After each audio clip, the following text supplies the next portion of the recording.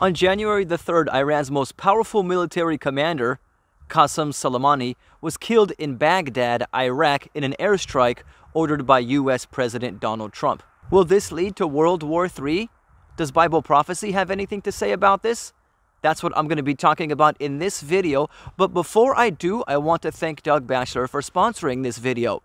Doug Batchelor is a Christian preacher who I have been listening to for years, and his messages have helped me gain a better understanding of the Bible and get closer to God. Doug Batchelor also has his own YouTube channel with a variety of inspiring Christian videos that will help strengthen your faith, help you grow as a Christian, and gain a better understanding of God's Word.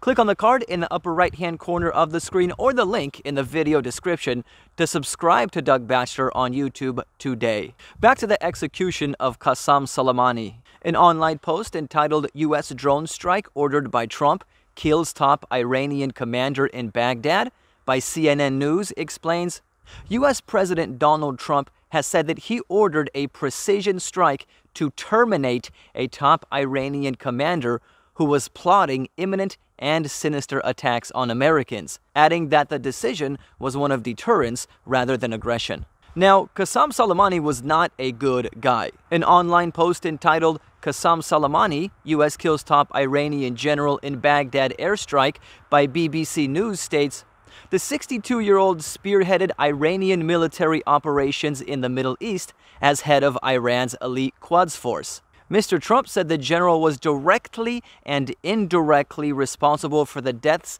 of millions of people. Under his leadership, Iran had bolstered Hezbollah in Lebanon and other pro-Iranian militant groups, expanded its military presence in Iraq and Syria, and orchestrated Syria's offensive against rebel groups in the country's long civil war.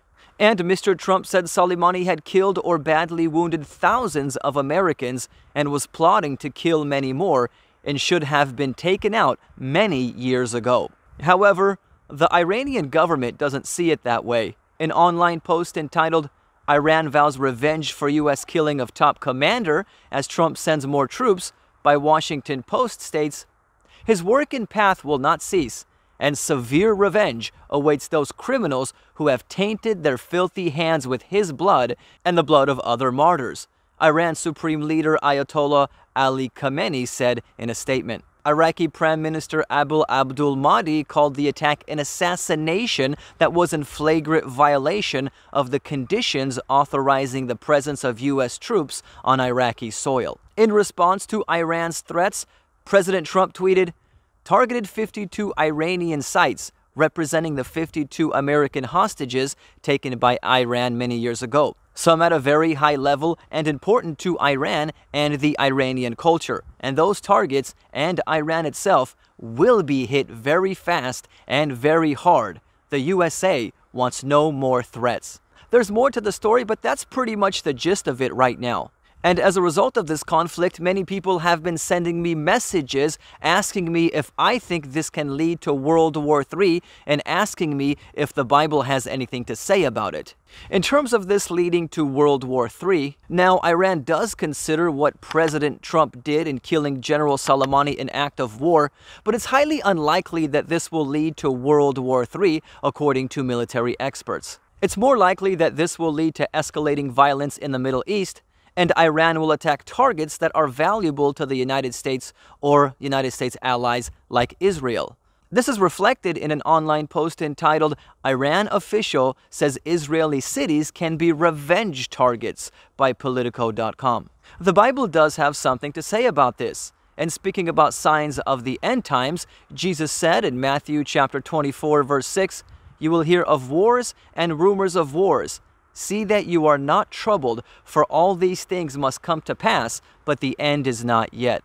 And I know some people will say, that's not much of a prediction. There have always been wars throughout the history of the world. But my response is, how did Jesus know that the world would never come to a peace agreement? It's been 2,000 years since Jesus made that prediction, and with all of our progress, attempts at peace, and technological advancements, nations still haven't been able to stop warring with each other.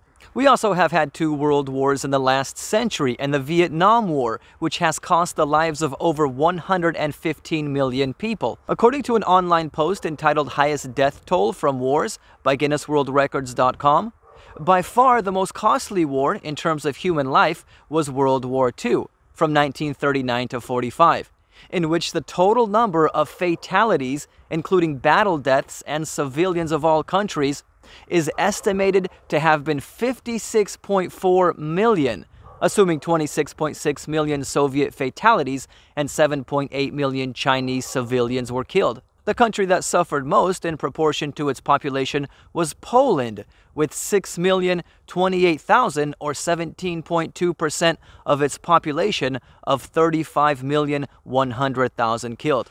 I actually live in Poland. Not to mention, there's a number of smaller scale wars or military conflicts going on in the world right now, like the war on terror, the military Russian intervention of Ukraine, and the Mexican war on drugs. Now, I'm not sure, according to the Bible, if there is going to be a World War III, because the Bible doesn't give details about World War III.